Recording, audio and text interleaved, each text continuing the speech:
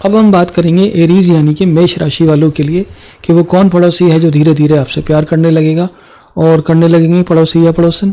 तो इनके बारे में बात करते हैं। देखिए भाई, जहाँ तक आपका सवाल है एरीज राशि वालों, आप एक चंचल स्वभाव के व्यक्ति हो, आप में करेज है, कॉन्फिडेंट हो आप, और आप अपने आसपास के जो माहौल है, आसपास का जो पड़ोस है या आसपास के जो लोग हैं वो भी आपको एक अच्छे तरीके से जानते हैं कि आपको कोई भी काम दे दो आप उसको बिल्कुल पूरा करके ही आप दम लोगे। और आपकी जो एक नेचर है लोगों से उनके हालचाल पूछने का, लोगों की केयर करने का, लोगों को बड़ा पसंद आता है। तो आपके पड़ोस में रहने वाले एरीज यानी कि मेष राशि के जो व्यक्ति हैं उनको विशेष तौर पर आपको लाइक एंड आपको लव करने लगेंगे। टॉरस राशि वाले, वृषभ राशि वाले भी आपको लाइक एंड लव करेंगे।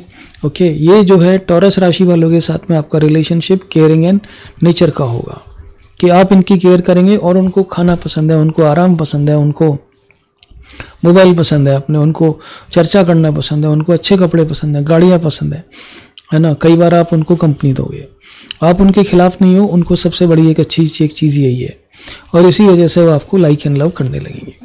अगली जो राशि है वो है जेमिनी। मिथुन राशि वालों के साथ में आपका रिलेशनशिप एक बहुत ही लाइट रिलेशनशिप रहेगा, बहुत ही मतलब सिर्फ दुआ सलाम वाला।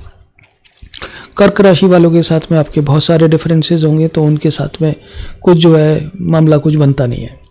लेकिन सिंह राशि वाले जो है इंटेंसली आपको जो है चाहने लगेंगे, है ना, और जो है वो अनकंडीशनली आपको मतलब अनकंडीशनली आपको लाइक करेंगे और अनकंडीशनली आपको चाहने भी लगेंगे, यानी कि प्रेम करने लगेंगे आपसे।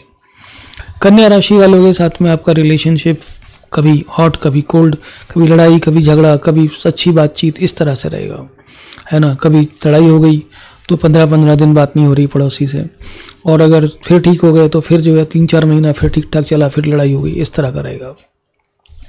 इसी तरह का रिलेशनशिप तुला राशि वालों के साथ में रहेगा। तुला राशि वाले विशेष तौर पे आपको पसंद है नहीं, क्योंकि उनका जो व्यापारिक दिमाग है या जो व्यापारिक माइंड है वो आपको बहुत ज़्यादा पसंद नहीं आता, उससे आप बहुत ज़्यादा आप अफेक्टेड भी नहीं है।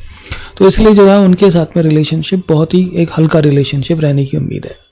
लेकिन जो स्कॉर्पियो है, जो वृश्चिक राशि वाले हैं, वो विशेष तौर पर आपकी तरफ आकर्षित होंगे। आपके जो है एक जो है कॉन्फिडेंट और करेजियस और जो है किसी भी चीज़ को लीड करने वाले नेचर की वजह से, है ना, वो आपको अपनी लाइफ में जगह भी देने के लिए तैयार होंगे। और अगर ये पड़ोसी हैं तो विशेष तौर पर आपको लाइक एंड लव भी करने लगेंगे।